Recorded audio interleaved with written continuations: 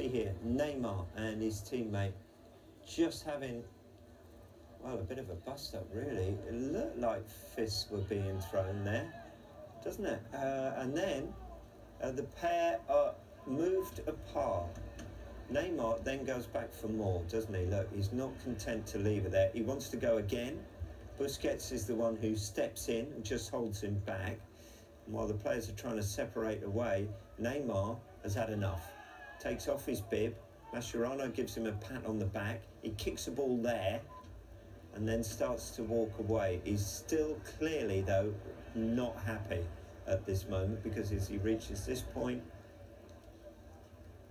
Neymar, look, he has another kick out as well, and storms out of the training session.